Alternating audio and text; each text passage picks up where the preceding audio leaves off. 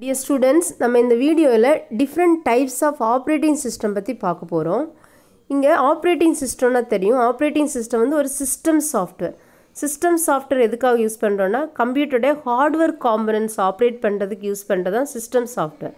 இந்த operating system வந்து ஒரு சிஸ்டம் சாஃப்ட்வேர். அதே டைமில் அது யூஸருக்கும் கம்ப்யூட்டர் ஹார்ட்வேருக்கும் ஒரு இன்டர்ஃபேஸ் மாதிரி ஆக்ட் ஆகும். இன்டர்ஃபேஸ்னால் ஒரு இன்டர்மீடியேட்டர் புரோக்கர் மாதிரி ஆக்ட் ஆகிறது தான் ஆப்ரேட்டிங் சிஸ்டம். இந்த ஆப்ரேட்டிங் சிஸ்டத்தில் பார்த்தீங்கன்னா 2 டிஃப்ரெண்ட் டைப்ஸ் இருக்குது. ஒன்று வந்து single user operating system, second வந்து மல்டி யூசர் ஆப்ரேட்டிங் சிஸ்டம். இப்போது இந்த இமேஜில் single user operating சிஸ்டத்துக்கும் multi user operating சிஸ்டத்துக்குள்ள difference கொடுத்துருக்காங்க.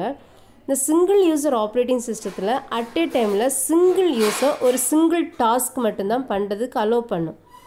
ஸோ அதனால தான் இதை single user single task operating சிஸ்டம்னு சொல்லுவோம்.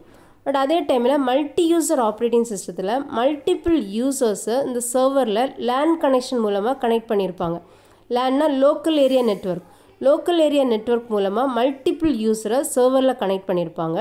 இப்போது ஒவ்வொரு யூஸரும் என்ன பண்ணிக்கலாம்னா சேம் டேட்டா சேம் அப்ளிகேஷனை அட் ஏ டைமில் ஆக்சஸ் பண்ணி ஒர்க் பண்ணலாம்.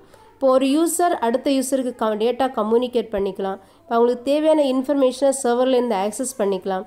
இந்த இன்ஃபர்மேஷனை சர்வரில் ஸ்டோர் பண்ணி வைக்கலாம். இந்த மாதிரி எந்த டாஸ்க்கு வேணாலும் மல்டி யூசர் ஆப்ரேட்டிங் சிஸ்டத்தில் பண்ணலாம். இதுதான் single user operating சிஸ்டத்துக்கும் multi user operating சிஸ்டத்துக்குள்ள difference. First single user operating system பற்றி பார்க்கலாம். இதை ஏன் சிங்கிள் யூசர் ஆப்ரேட்டிங் சிஸ்டம்னு சொல்கிறோன்னா இந்த ஆப்ரேட்டிங் சிஸ்டம் அட் ஏ டைமில் ஒரு சிங்கிள் யூசரை மட்டும்தான் சிங்கிள் டாஸ்க்கு பண்ணுறதுக்கு அலோவ் பண்ணும். அதனால தான் இதை சிங்கிள் யூசர் ஆப்ரேட்டிங் சிஸ்டம்னு சொல்கிறோம். அட் ஏ டைமில் சிங்கிள் யூசர் சிங்கிள் டாஸ்க்கு பண்ணுறதுனால இதை single user single task operating சிஸ்டம்னு சொல்கிறோம். And operating system allows only a single user to perform a task at a time. இந்த இமேஜில் பார்த்தீங்கன்னா தெரியும் சிங்கிள் யூசர் மட்டும்தான் அட் ஏ டைமில் ஒரு இன்ஃபர்மேஷனை ஆக்சஸ் பண்ண முடியும். அதுதான் இதை சிங்கிள் யூசர் ஆப்ரேட்டிங் சிஸ்டம்னு சொல்கிறோம். It is also called as a single user single task operating system. So இந்த டாஸ்க்குன்னா என்னன்னு பார்க்கலாம். இப்போ டாஸ்க்குன்னா யூஸரோட எல்லா ஃபங்க்ஷனாலிட்டிஸுமே நம்ம டாஸ்க்குன்னு சொல்லலாம். இப்போ ஒரு டாக்குமெண்ட்டை பிரிண்ட் போடணும்னா அந்த பிரிண்டிங் டாக்குமெண்ட் வந்து ஒரு டாஸ்க்கு. இப்போ சம் ஃபைலை நம்ம டிஸ்கில் ரைட் பண்ணணும்னா அது அனதர் ஒரு task, writing A file into the disk. இப்போ டிஸ்கில் இருக்கிற இன்ஃபர்மேஷனை ரீட் பண்ணணும்னா அது another task, reading the information from the disk.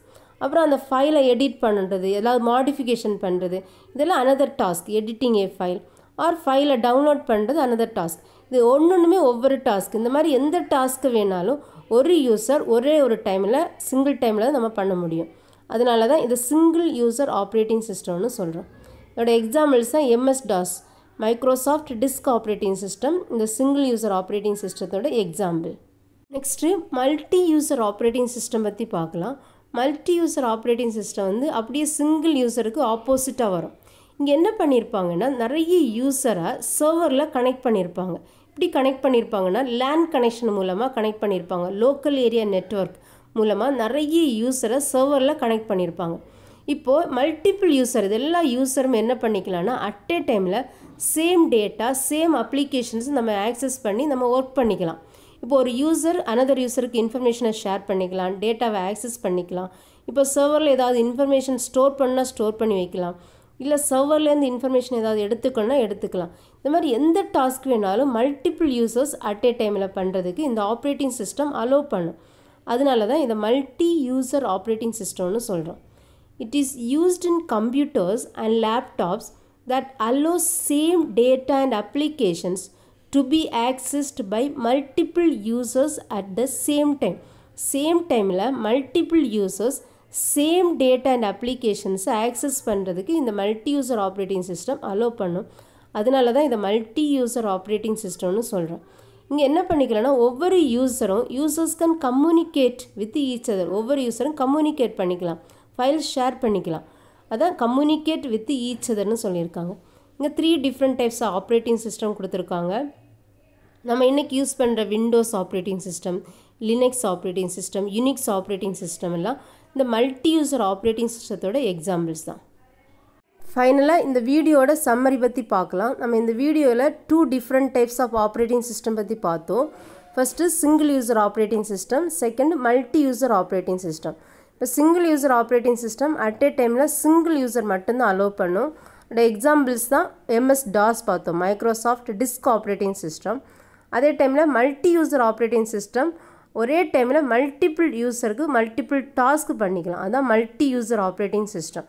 Examples தான் Windows operating system, Linux operating system, Unix operating சிஸ்டம்லாம். Thank you students.